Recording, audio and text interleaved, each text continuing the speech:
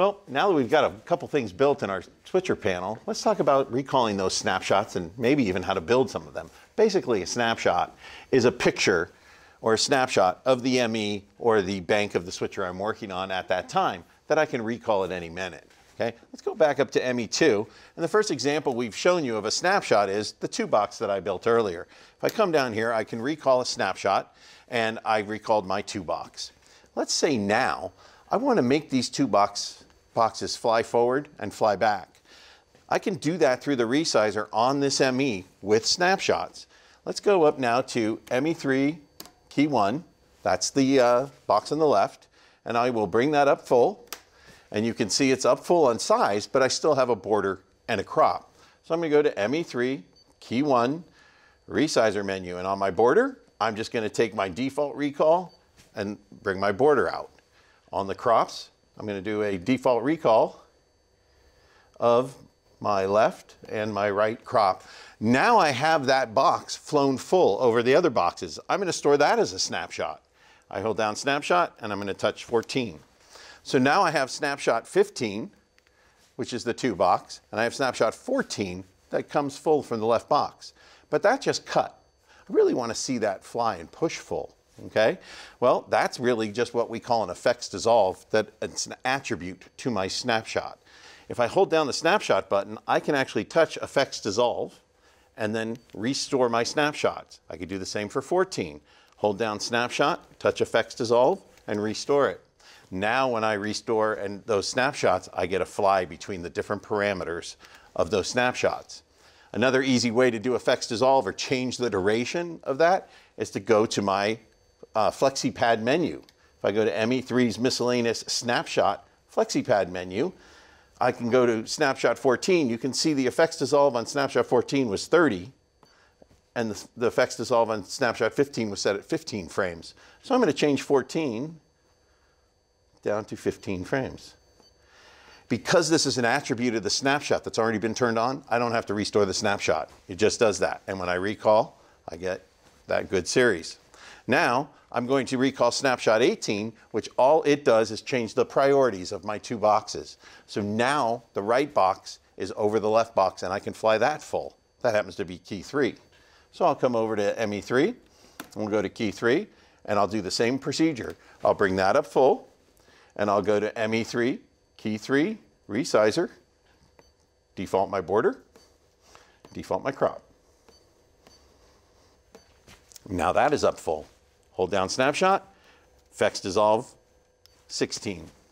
Okay, and now I can go between 16, 14, 15, 18 to change my priorities, back up to 16. I can rename these. If I go to my snapshot menu and I go to snapshots and I say I'm going to do that for ME3, which is where I've been working, snapshot 14, I'm going to rename that left box. Bingo. And I'm going to name 16 right box.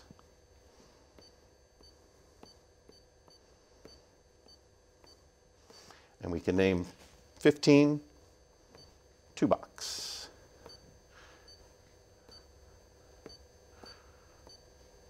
Bingo. So now you see on my FlexiPad, I'm doing exactly what it wants to do. Left box full, 2 box, right box full, and back. Left box full, 2 box, right box full. So that's one way to change the parameters of a snapshot, build a snapshot, store it, and different ways I can even recall that snapshot and make it look like I have an actual effects going. So now if I come down to my program preset bus, I want to do effects on program to these. So I can start on VTR5 and I can get ready to go to my 2 box before I'm going to fly it full. And I want to do that with one of my frame memory clip transitions that we showed you earlier. Well, I have a snapshot that we stored that remembers what I'm going to do with that clip transition. If I were to recall that snapshot, oh, ME3 went right to line. I didn't want that to happen. What happened here is when I stored that snapshot, ME3 was online, and that snapshot remembers that bus and what was going on. So what I really want to do is put a crosspoint hold on. So I can recall that snapshot, setting up my frame memory clip transition at any time. And I don't have to worry about it changing what I have on the line. So the fact that it took ME3 means that snapshot had ME3 online when I stored it. We have right here in our Crosspoint Pad, crosspoint holds buttons that I could turn on or off. And those are manual crosspoint holds I could turn for each bus, A and B bus. So I can go turn that on for the A, turn it on for the B, and now it doesn't matter where I'm at and where I want to be. If I recall that snapshot, I'm set up to do my transition effect to anything I want to go to, okay?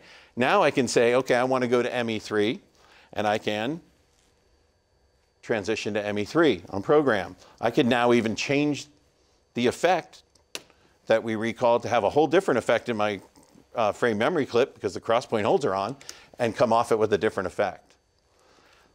Okay, now that is manual crosspoint holds. I have to remember to turn those off if at some point I want to recall something where I do want it to remember, right?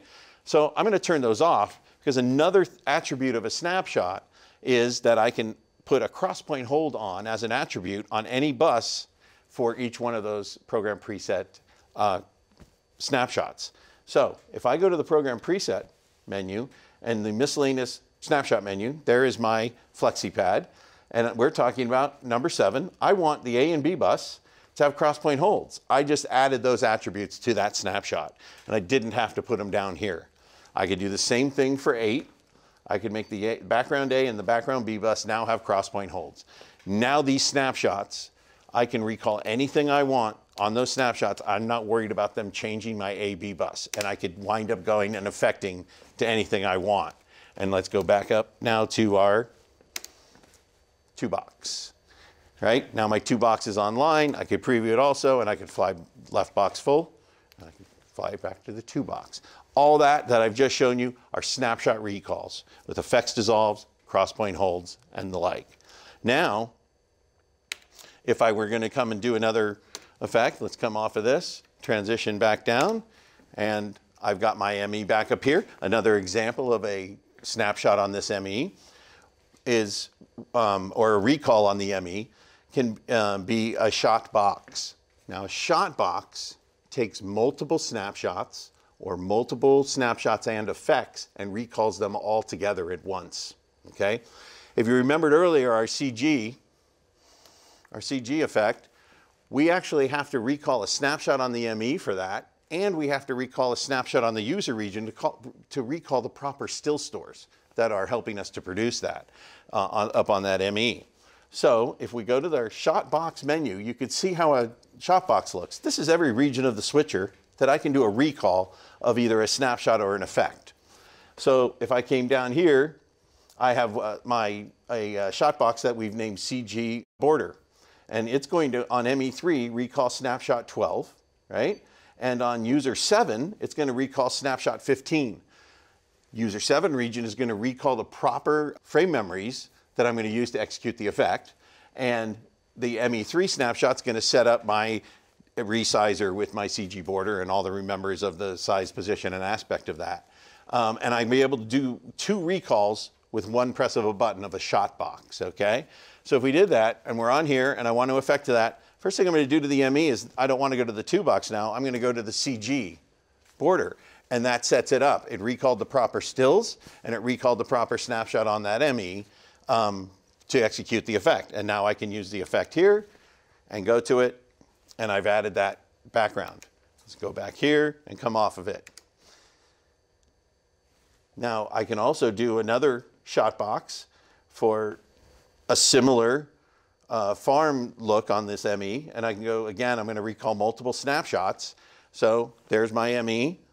I'm going to train and look at a frame that I did with the same CG border effect. I've just changed the still stores that are feeding around her and the parameters of the ME and the resizers so that she's full frame. And again, I can come down and change my effect to get out of that and do that, and I've affected to something completely different. I really have only used the resources of 2 of these MEs, and most of all this has just been a Shotbox recall and a snapshot recall. Again, Shotboxes, multiple snapshot recalls at once. Shotbox can also recall snapshots and effects. at the same time. So I can recall an effect and a snapshot. If I effect it off of this again, on the ME, on this ME3 right here in preview, if I were to recall my 2 box again, I actually have a timeline effect that's been recalled and a snapshot that recalled the 2 box. So again, change the effect as I go to it. I can effect to it with a different effect. And now when I hit run, I'm running a timeline and controlling the DME to bring in a whole other source. So most powerful part of the recalls, snapshots. They can have effects dissolve and make it look like you have a timeline effect. You can do multiple snapshot recalls at once with a Shotbox, and I can do a Shotbox that also recalls an effect timeline on a DME with a snapshot on an ME. All that being done, and I can just change the different effects as I go between that ME and my program bus back and forth. So to summarize, recalling, we have snapshots. We can recall snapshots straight, or we can recall them with attributes like effects dissolves that make it look like we're moving things through an effect on a timeline. If I need to recall multiple snapshots, I do that through a Shotbox. So for one button hit, I can still recall multiple snapshots or snapshots and effects at the same time.